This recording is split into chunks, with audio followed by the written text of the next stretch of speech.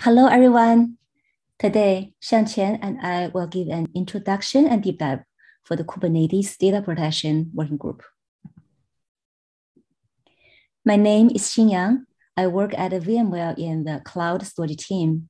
I'm a co-chair of CNCF Tech Storage, a co-chair of Kubernetes SIG Storage. I also co-lead the Data Protection Working Group with Xiangqian. Hi, everyone. Thanks for coming. My name is Xiangqian. I work for Google. I'm right now co-leading the Data Protection Working Group with Xin. Next slide, please. Today, Xin and I will go through these topics listed on the agenda. I will go through what motivated us to establish this working group and who are the parties that get involved in this data protection working group, and explain a little bit what we think data protection is in the Kubernetes context, and go through what are the existing building blocks or modules that allows application owners or cluster owners to protect the stateful workloads, and what exactly are the gaps that this working group is looking to build or propose to help providing data protection in the Kubernetes context. And the very last, Xin will go through how to get involved in this data working group, this working group. Next, please.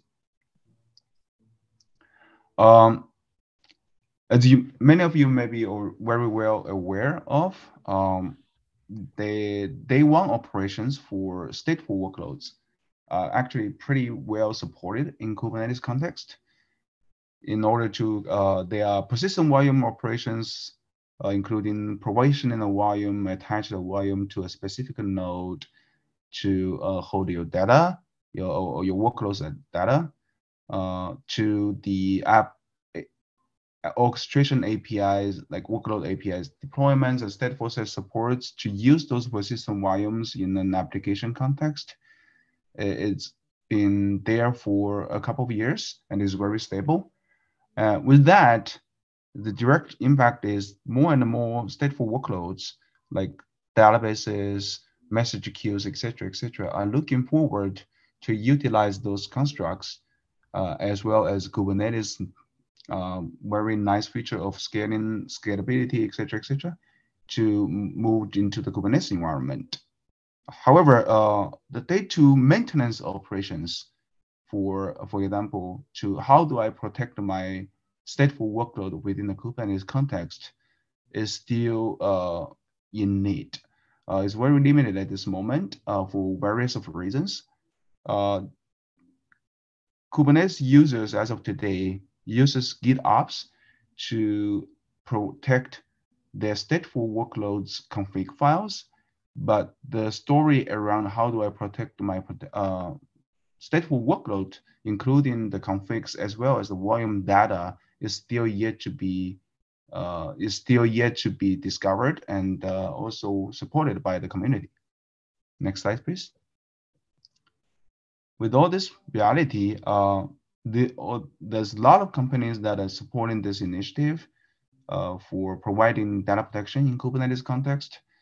The listed companies over here actively attending data protection working group meetings in a bi-weekly basis. If I missed any company over here, please kindly let me know, or we can add your names there. Next slide, please. Moving next, so one of the charter is for this data protection working group is to define what exactly means to protect stateful workload in Kubernetes. The main purpose of this group is to propose and design modules to ensure an application like database, including its config and data, to be restored to a previously preserved state, meaning a backup, in case there's any disaster happen to that application. That could be lost in of a cluster, or clumsy hands just delete the whole namespace where the application is run, etc. In Kubernetes context mainly basically involves two pieces. The one piece is the API resources that describes the application. And the other piece, which is more critical, is the persistent volume data the application writes into the disk. This is a very complicated and a layered problem. It includes backup and recovery at different levels, including persistent volume at the application level, or even up to the cluster level. When the cluster is actually gone, you want to restore the whole thing into a new cluster. Next slide, please. So as part of the, as I mentioned previously, part of the working group's charter is to define a list of Kubernetes native constructs to enable those workflows, day-to operations to protect your stateful workload. That includes how do you provide constructs to protect persistent volumes. We have volume snapshot and volume backup and volume restore, of course, to when restoration is needed. And the application level is more about what composes an application, or what are the resources, that stateful set, the secrets, and the service that application exposes, etc. And another tricky piece is a lot of application wants to achieve application consistency snapshot or backup. That means it needs to be able to basically freeze itself from writing before the backup is taken, and unfreeze itself after the backup is taken. That's the quires and quires hooks I was talking that in the slides talking about. And then lastly, what does the orchestration look like at the namespace level and the cluster level? Next slide, please. So talking about all the definitions, now let's drill down a little bit on what are the common use cases.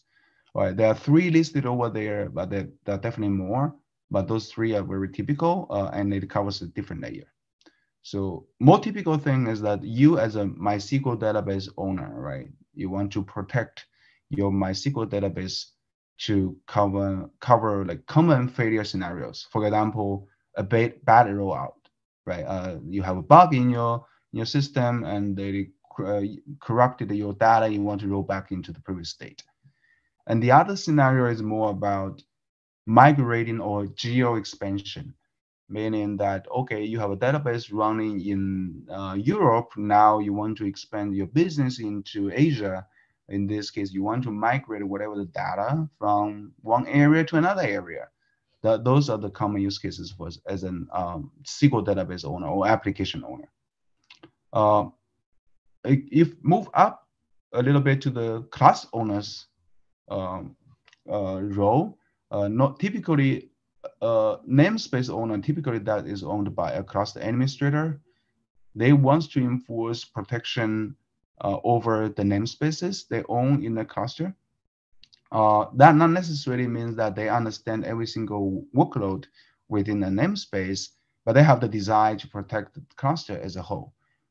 Should disaster happens, the cluster owner can seamlessly restore a cluster as a unit, as a single unit, or namespace as a single unit from an existing backup. Moving further up, in big organizations, especially for enterprise businesses, they typically have this data protection administrator who wants to enforce an organizational like RTO or RPO policies over every single workload running on Kubernetes clusters.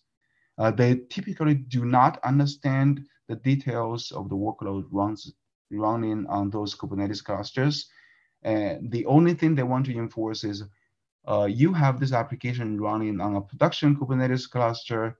I want it to follow a certain policy that it's backed up in a certain schedule, and it can be restored to any given point of time, such that to satisfy the company's compliant requirement, etc., etc. And with all these common use cases, and even there's a lot more, of course, that drives the working group to deliver desired components to achieve those goals. Next slide, please. So with this, let's I want to walk you through what exactly a backup workflow look like. Within the Kubernetes context. So that workflow starts from the left and it ends up in the right. So basically, a user kicks off a backup process, and this process, as mentioned previously, includes two pieces. One is the Kubernetes resource that backup can contain, may be scoped to a certain application, for example. This resource is most likely, in many cases, just a simple API resource YAML file dump and getting exposed into some remote repository that has an independent lifecycle to your cluster. And the other major piece is this so-called data backup, right? There are many ways you can do data backups, right? One of these is using an application native data dump. Typical tools like a MySQL dump or Kafka dump, etc. This kind of thing. You basically dump whatever the data into a backup location, and then there's some local process that copies this dump data to a remote location. Again, this remote location has to be like kind of have independent lifecycle to your cluster so that you can restore from it. Another way is the so-called controller coordinated. So it is a module that the community is looking forward to provide in the future as well. Basically, it's agnostic to what kind of application it is. What it does is that it gives, it first go ahead and check, okay, should I quiet this application so that no more writes is accepted? And then it conducts volume snapshot using the volume snapshot API, etc., and doing the volume backup, and then unquiets the application. After all this is done, then the volume data get transported again to an external location so that it can have independent lifecycle. This is basically describes the whole like really 1,000-foot view of the backup workflow. Moving to restoration. Next slide, please.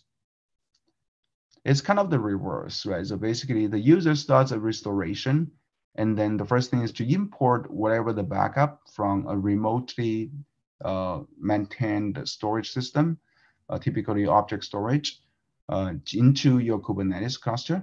And that has two pieces as well.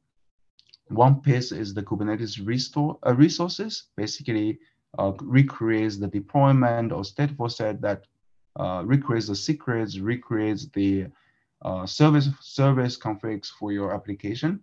And then when you ask for the storage layer, it recreates the PVC and then falls back into two branches as well. Once the volume is there, the application specific or application native tools can read from the remote and restore data from a data dump into the volume, and the application can orchestrate all the restoration process, or rather a more Kubernetes way, like rehydrate PVC from a previously stored volume snapshot or volume backup. Next slide, please. Given that, right, after describing the workflows, so what are the modules needed to accomplish all these workflows? Right, there are a couple of existing building blocks in this in the Kubernetes community to already support that. In the application layer, we have stateful sets and deployment daemon sets, which are really well-established workload APIs. And those workload APIs can easily tell you what are the resources contained for this application by doing a simple label query. There's also an application CRD, which tells you what are the components compose this a particular application. In the storage layer, there's a volume snapshot, which is a GA feature. It's a CSI snapshot that built on top of built on top of the CSI driver. Next slide, please. But let's take, if you look at this picture, so the workload APIs like set4stat and the SIG apps application, CRDs, solves kind of, solves part of the problem of figuring out what are the Kubernetes resources that backup process should be backing up.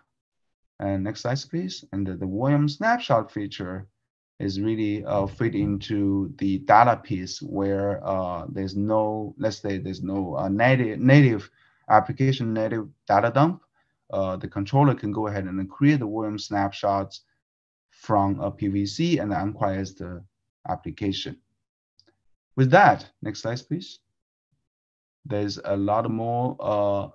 With that, in the restoration process, the volume snapshot can be used natively to rehydrate the PVC from it.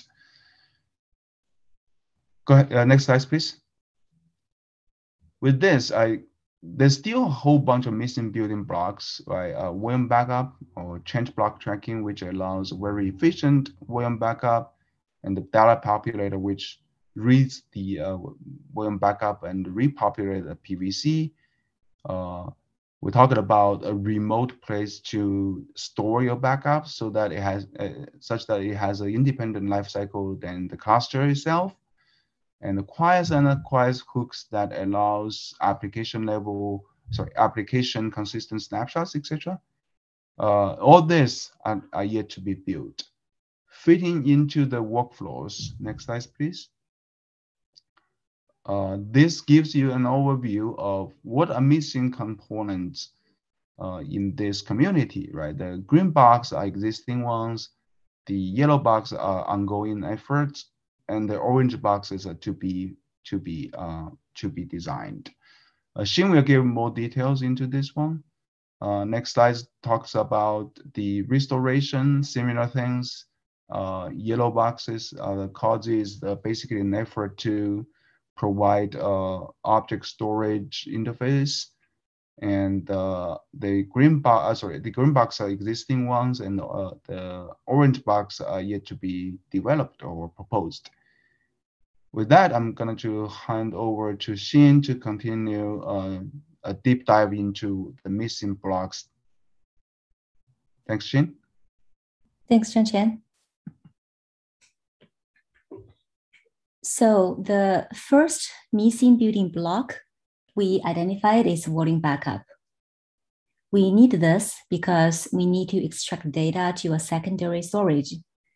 We've already got a volume snapshot API, but there's no explicit definition made in the design to have snapshots stored on a different backup device, separate from the primary storage. For some cloud providers, snapshot is actually a backup that is uploaded to an object store in the cloud. However, for most other storage providers, a snapshot is locally stored alongside the volume on the primary storage. Without a volume backup API, the alternative is for backup vendors to have two solutions. For storage systems that upload snapshots to object store automatically, a snapshot is a backup. For storage systems that only take local snapshots, use the volume snapshot API to take the snapshot and then have a data mover to upload snapshot to a backup device.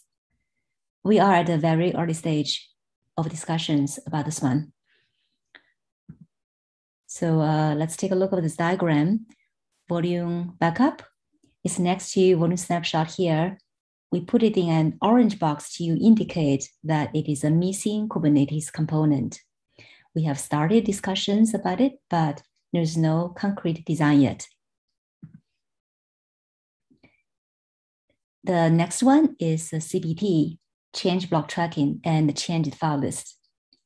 Without CBT and change file list, backup vendors have to do full backups all the time. This is not space efficient, takes longer to complete, and needs more bandwidth. Another use case is snapshot-based replication, where you take snapshots periodically and replicate to another site for disaster recovery purpose. So what are the alternatives? Without CBT, we can either do full backups or call each storage vendor's API individually to retrieve CBT which is highly inefficient. We are currently doing a design for this feature. Let's take a look at this diagram. So CBT is next to volume backup and volume snapshot, as it's used to make backups more efficiently. It is in a yellow box, indicating it is work in progress. The third missing building block is backup repository. Backup repository is a location or repo to store data. This can be an object store in the cloud, on-prem storage location, or NFS-based solution. There are two types of data to be backed up that we need at the restore time: Kubernetes cluster metadata and local snapshot data. We need to back them up and store them in a backup repository. Currently, there is a proposal for object store backup repository. That's the proposal for object bucket provisioning, or COSI. This proposes object storage Kubernetes APIs to support orchestration of object store operations for Kubernetes workloads. Therefore, bring in object storage as the first class citizen in Kubernetes. It also introduces container object storage interface, COSI, as a set of gRPC interfaces for object storage providers to write drivers to provision object stores. Kubernetes COSI is currently a subproject in SIG storage. It has weekly meetings, and it is targeting alpha in 1.23 release. Let's take a look at this diagram. So we can see that COSI is in a yellow box, indicating it is a work in progress Kubernetes component. This is an object store backup repository. It can be used to export a backup and store the data. And at the restore time, COSI is used to import the backup data.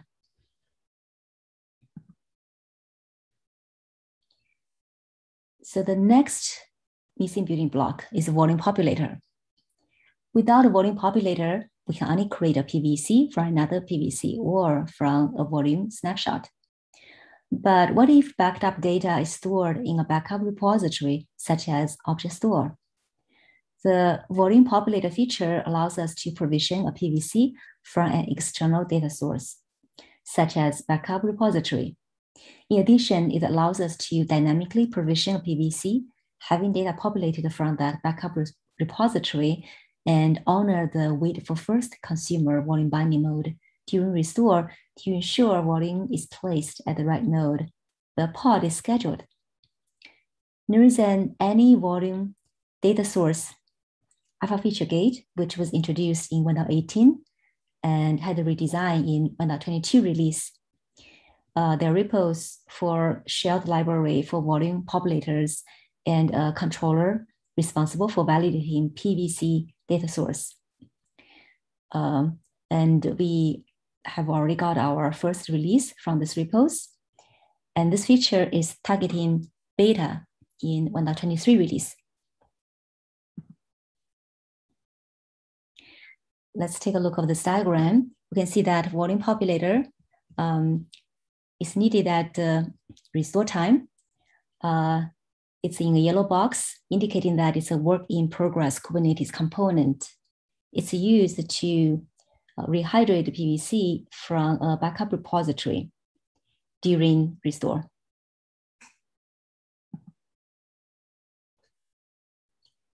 The next one is quiesce and unquiesce hooks. We needed these hooks to quiesce application before taking a snapshot and unquiesce afterwards to ensure application consistency. We investigated how quiesce unquiesce works in different types of workloads. They have different semantics. We want to design a generic mechanism to run commands in containers, but we want to mention that application-specific semantic is out of scope. We currently have a proposal called container notifier. CAP is submitted and being reviewed. We are targeting alpha. Well, actually, we are targeting alpha in 1.24 release now because we actually did not make it in 1.23. And so let's look at this CAP. In phase 1, we propose to introduce several API changes, adding an optional field, notifiers, which is a list of container notifiers into container, adding an inline type container notifier handler, which defines a command, adding a core API type pod notification, which defines request type to trigger execution of container notifiers in a pod, introduce a new gate container notifier to toggle this feature. A single trusted controller pod notification controller will be introduced to watch pod notification resources, execute the command, and update their statuses accordingly. In phase 2, we propose to add a core API notification type and a controller which processes notification resources, add an inline pod definition for signals, and allows the API object to send a request to trigger delivering of those signals. Move logic in the pod notification controller into kubelet.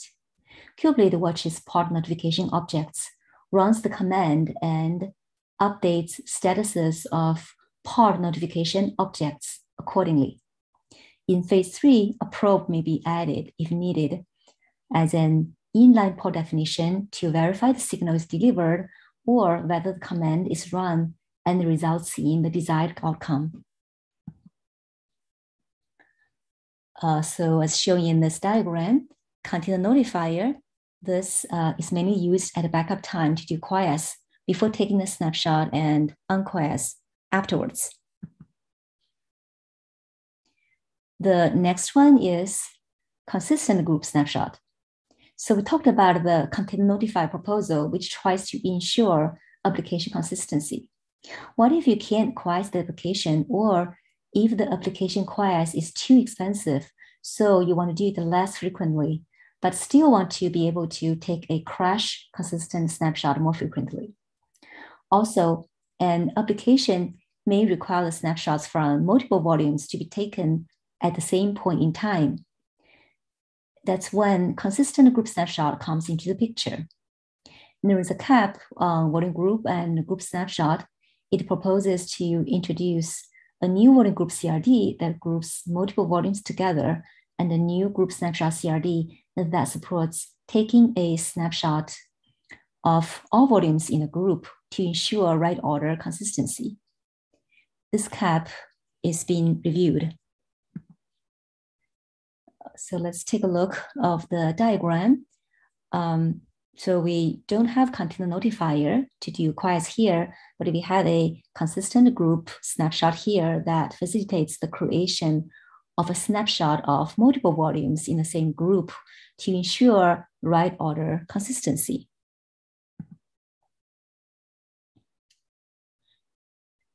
And we have snapshot APIs for individual volumes, but what about protecting a stateful application? There's a CAP submitted that proposes a Kubernetes API that defines the notion of stateful applications and defines how to run operations on those stateful applications, such as snapshot, backup, and restore. This is still in very early design stage. As shown in this diagram, application backup handles the backup of a stateful application.